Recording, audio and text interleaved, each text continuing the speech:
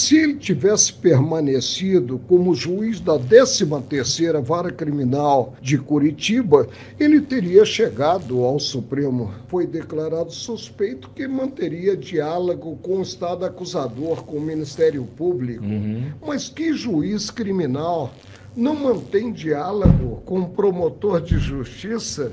Todos mantêm diálogo. Depois que o Supremo bate o martelo, você não tem a quem recorrer. Não adianta fazer uma carta ao Santo Padre. O que não se pode antecipadamente é adentrar o campo da censura. Dizer, olha, isso pode ser veiculado, isso não pode ser veiculado, que se veicule. A sociedade brasileira não se conformou com o sepultamento da Lava Jato. Foi um equívoco a instauração desse inquérito e eu vou cometer uma inconfidência. Eu estava